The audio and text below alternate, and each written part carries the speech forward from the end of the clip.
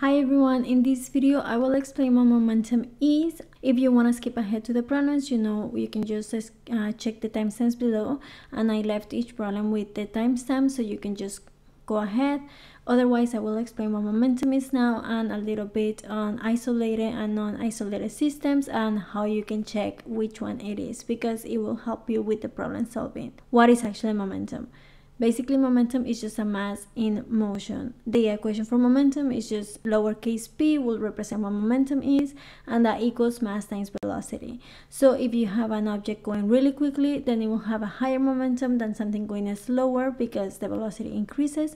And if you also have something with really big mass, like a train on an airplane that is moving, then that will have a greater momentum than something very small, like a plastic bag. Now, you might have heard of something called isolated or non-isolated systems. What does this actually mean? For an isolated system, let's imagine there's empty space and two balls in it. So it's like the one we're measuring here. And there's nothing else in this empty space.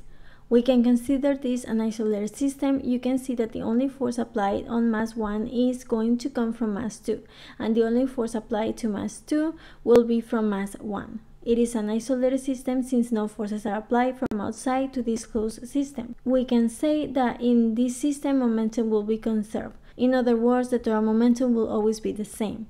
It will not increase or decrease. Now, we can go back to Newton's basic laws. Remember that every force, so in this case you have a force going from mass 2 to mass 1, every force will have a reaction of the same magnitude and opposite direction. That's Newton's third law. We can just move it to the other side so we can get them both positive. So you have F21 plus F12 equals to 0. So now we can go back to Newton's laws again. Remember Newton's second law, which just explains that force equals mass times acceleration. You can just rewrite this and say m1 acceleration 1 plus m2 acceleration 2 equals to 0, because those are the two forces. So we're just using Newton's second law to rewrite this equation. The next thing we can do is, if we remember the definition for acceleration equals the change in velocity over the change in time, we can just rewrite that again. So we have m1 and then change in velocity over change in time for the first mass plus m2 change in velocity over the change in time again equals to 0. Let's factor out d over dt, which is the change in time, because both terms have it, and then we will get that the change in time of m1 v1 is just the momentum of the first ball, because it's mass times velocity, plus m2 v2, which is the momentum of the second ball, equals to 0. This means that throughout time, the total momentum will be constant. You might transfer momentum from one of the balls to the other ball. However, the total momentum, or the sum of the two momentums, will always be constant. And this explains conservation of momentum in a closed or isolated system. So in this case, we know that initial momentum of mass 1 plus the initial momentum of mass 2 equals the final momentum of mass 1 plus the final momentum of mass 2. So that means that the total momentum will always be constant. It will not change. You will just transfer from one mass to the other probably, but it will never change the total amount. What about a non-isolated system? We call a non-isolated system when a net force from the environment acts on the system. So here we can introduce a new vector called impulse. Impulse is equal to the change in momentum. Impulse can be considered the degree to which an external force will change the momentum in a particle through time. So we can write impulse equals to force times the change of time. We can get a new theorem called the impulse momentum theorem. This theorem tells us that the impulse equals the change in momentum. Let's imagine I have a box that is moving on its own with a momentum of 5 kilograms times meters per second. If I push the box, so that's an external force. If I am pushing the box, I'm applying this force into the system to make the box move faster. So then the momentum will change from 5 kilograms times meters per second to 8 kilograms times meters per second. So the impulse will be equal to the change in momentum. So the 8 kilograms times meters per second minus the 5 kilograms times meter per second. So the impulse that I will measure here will be 3 kilograms times meters per second. going back to the impulse momentum theorem, impulse equals the change in momentum, then the equation for impulse, which is equal to force times the change in time, it's going to be equals to the change in momentum, which is mass times the change in velocity. So if you actually divide both sides by the change in time, you will get Newton's second law equation, which is force equals to mass times acceleration. You can do this on your own, but that's basically the same thing. So this whole concept is the same as Newton's second law. Now, this is actually very simple once you start solving some problems. Let's get to some problems right now. Problem number 1. At one instant, a 15-kilogram sled is moving over a horizontal surface of snow at 3.5 meters per second. After 9 seconds, the sled stops.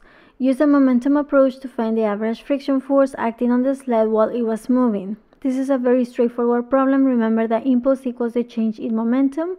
So if we must find the force, we can use the definition for impulse, which is force times the change in time, and that equals the change in momentum. We can rearrange this equation to get the force equals to the change in momentum over the change in time. So the change in momentum is just mass times velocity, which is 15 kilograms, times 3.5 meters per second, and the time that passed was 9 seconds as mentioned in the question. So the average friction force will be 5.83 newtons. Problem number 2. In a crash test, a car of mass 1,200 kilograms collides with a wall. The initial and final velocities are v initial equals negative 15 meters per second and the final velocity equals 3 meters per second.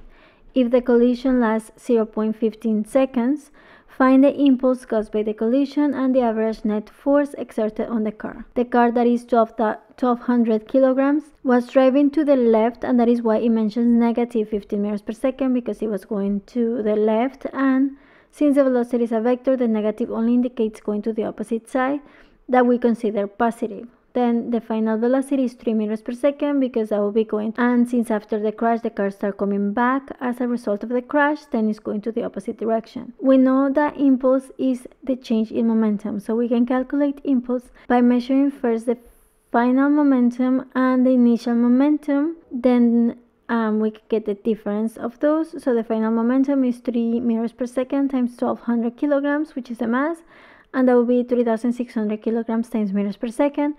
And the initial momentum is just negative 15 meters per second times 1,200 kilograms. So the initial momentum is negative 18,000 kilograms times meters per second. To find the impulse, we get the final momentum minus the initial. Remember, the negative times negative here is just positive, so we're adding the 2.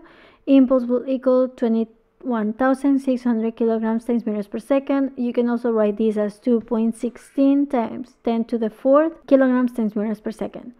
Now to find the force, remember our impulse equation again, where impulse equals force times change in time. Let's rearrange it to find the force, and force equals impulse over change in time, or 1.44 times 10 to the 5 newtons. Now let's move on to problem number 3. A sled slides along a horizontal surface on which the coefficient of kinetic friction is 0.20. Its velocity at point A is 8.5 meters per second and at point B is 4.5 meters per second.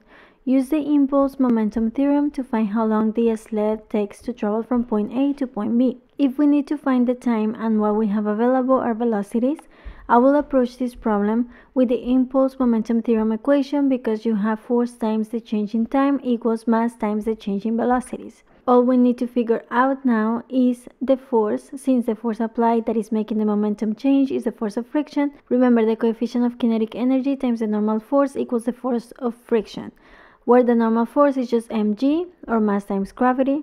But since force is a vector and the force is going opposite to the moving side, it is basically slowing down the sled. I will make this negative.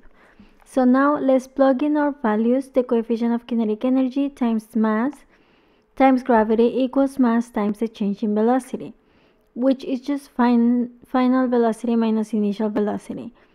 You might have noticed that we do not have the mass in this problem, but we do not need the mass since we have mass on both sides of the equation, so we can just get rid of it. Now we can rearrange otherwise the equation to find time. So the time it took the sled to travel from point A to point B is 2.04 seconds. I hope you enjoyed this video and the problems were helpful. Please let me know if you have any questions.